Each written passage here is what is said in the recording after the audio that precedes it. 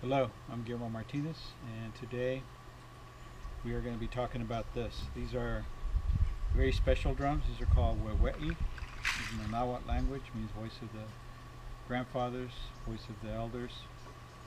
And as you can see, I put tobacco on them. Put 4 pinches, and typically we feed these type of drums before we start using them. And also have copal here. I'm burning in a very old burner, a traditional one.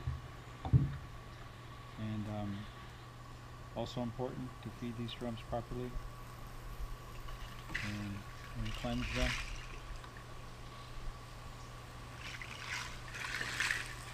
But anyways, so these are very ancient type of drums. These are from the Aztec and the Maya culture.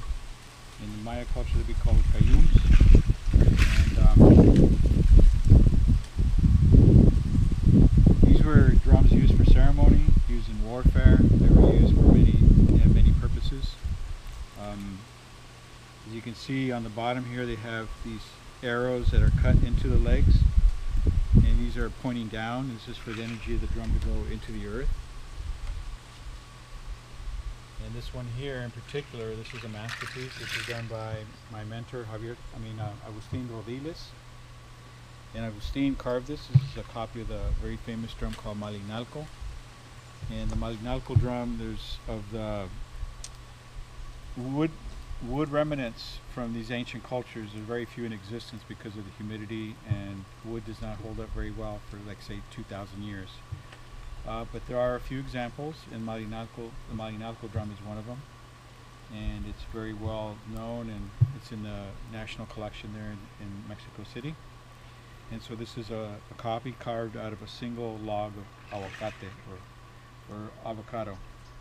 Now, this type of drum here, these 3 you see here, are staved. They're made from sections, like a barrel. And this is something that I developed, I don't know, more than 30 years ago probably, and kind of very popular now and used quite widely.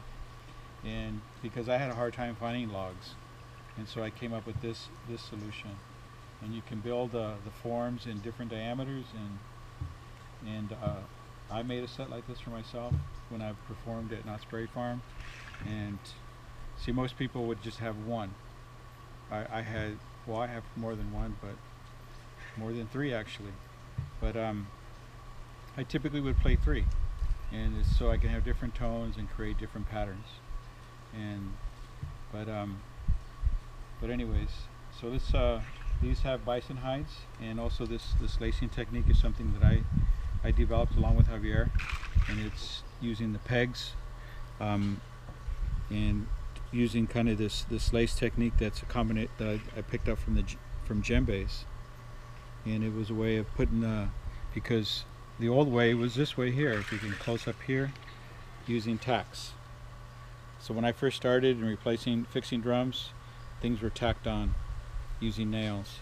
And so doing this, replacing the heads, you would create like a lot of holes and start to chew up the wood, and I really didn't like that. So I came up with this over here, which is now pretty widely used, and it makes me, you know, it's something, you know, I never claimed it or anything, but it's happy to see something that I started that is widely used within the danza community, or people that use these type of drums.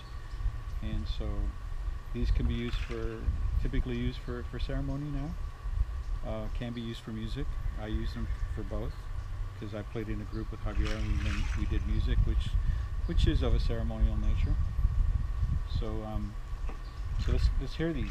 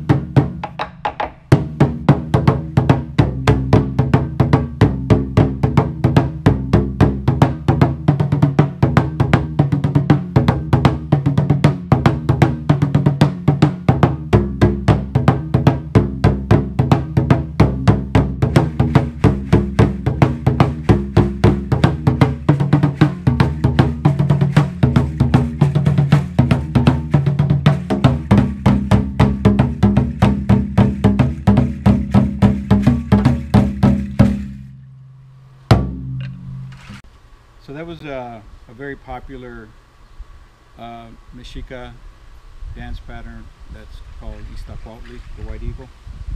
You can see it's very powerful, very energetic. But like I said, you could also do music, and you could also play these by hand.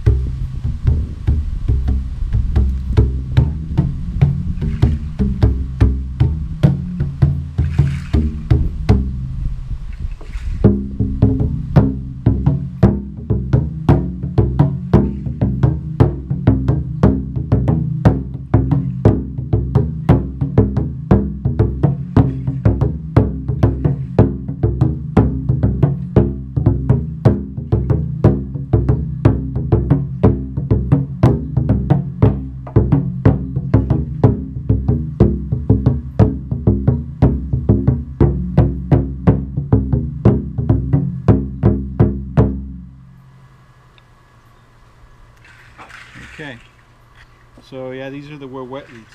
So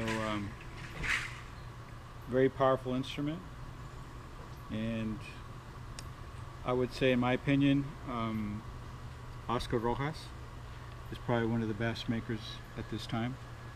He was my apprentice for a long time, and he's kind of taken up this. You know, of all my apprentices, you know, they kind of all specialize in one thing or another. They learn to make everything, but Oscar really has done really a great job with making these Huehuetls, and he's the man. And it makes me happy to see someone that, you know, sticks with you and learns, and how they develop as an artist, and it's a beautiful thing. So I hope you like this, and once again, thank you for checking out my channel. We'll put this on Patreon as well, and maybe one day in the future, a drum like this could be for you. And they're big and they weigh a lot, but they're beautiful. Thank you. Gracias, comadre.